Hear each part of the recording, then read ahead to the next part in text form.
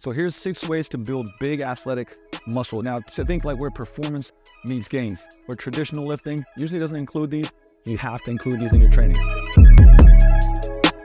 So one of the things is starting to implement some more non-traditional compound lifts. And as an example, I'm going to use the Zercher squat. The Zercher squat, you know, again, your upper back and your core has to work a lot because it's the front load. And by the way, this transfers very well over to life. Think about when you carry a couch, you carry your dog, you're carrying stuff, it's usually front loaded, right? So, and again, it's gonna change up your training if you haven't done these. Having a Zercher bar for this is great, right? Hooking it underneath, I'm gonna rip that bar apart. So whether it is a squat and like really loading that squat up, or using another compound lift, if we're, instead of doing heavy reverse lunges, we're now doing Zercher reverse lunges.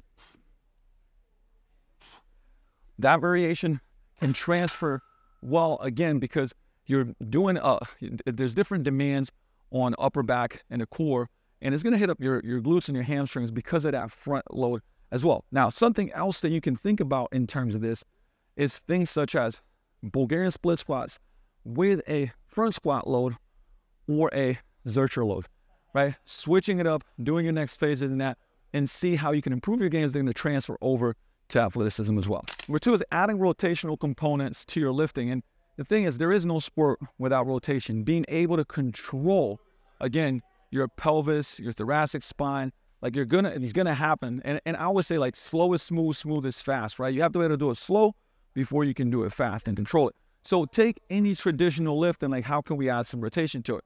We're gonna take a Bulgarian split squat and I'm gonna offset load this, go into my position, double grip this handle, and as I'm going down, exhale. So now I'm driving that internal rotation of the hip and upper back rotation.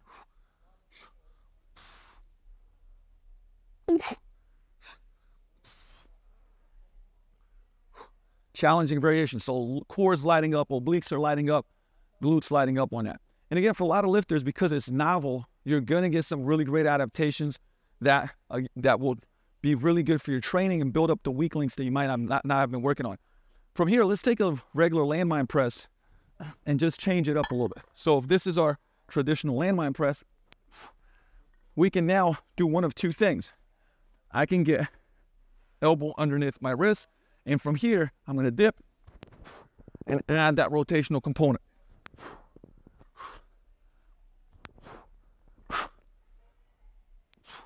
I could also work on explosives here, where we're going,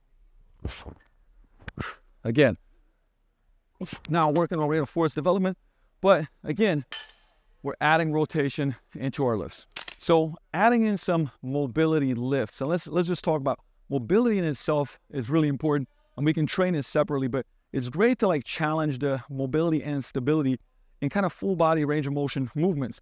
And take, for example, a couple different things.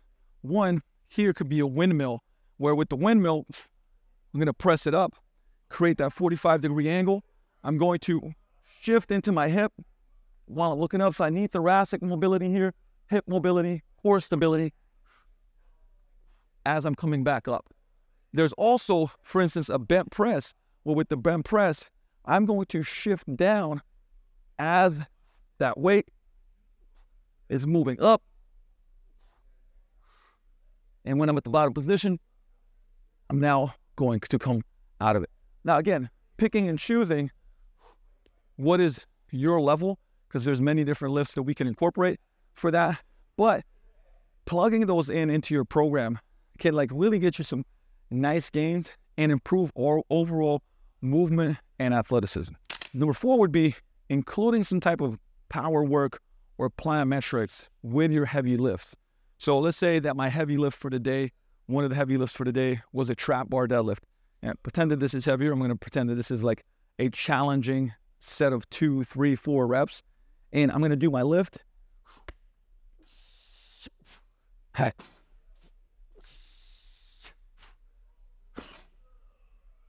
going to wait 15, 20, 30 seconds. And from there, I'm going to do something plyometric and or explosive. So I'll do 2 variations. We could be doing very, very intensive pogo jumps, for example. Or it could be contrast, right? We call this contrast sets with a broad jump. So I just did my deadlift, similar movement pattern.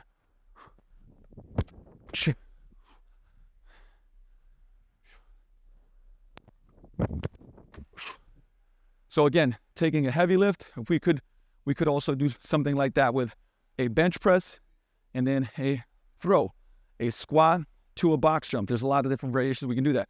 But coupling a heavy lift with a plyometric or power movement. Number 5 would be adding in some type of, I would say, multi-directional work. Frontal plane, so side to side, even transverse, right? Opening up, I'll show you a couple of variations of this because it just doesn't get included in most training programs. And again, ease into this because it works in neglected muscles. Think in that side lunge position, right? On this side, adductors, obviously abductors, all these stabilizers of the hips. And so there's a lot of different, also think in terms of tools and positions where we can change, you know, one movement, we can add so many different variations to it. So whether it's a goblet squat position into a side lunge. But now I can change that position to a rack position.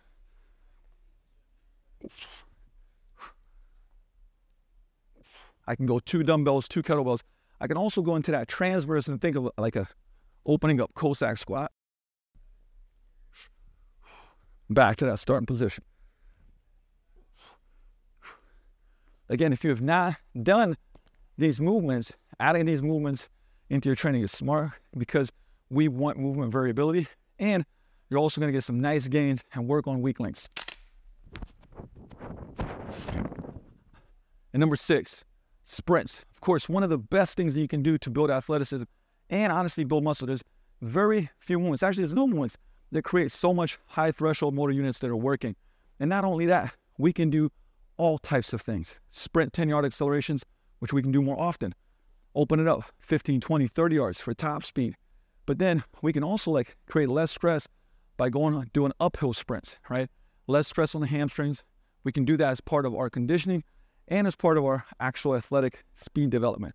But adding in, I would ideally say 2 days per week, but working up to it makes a lot of sense. And again, it can be part of a comprehensive program in the gym also to build that athletic muscle. So include these 6 components into your next training program and follow me for more tips like this to look, feel, and perform better.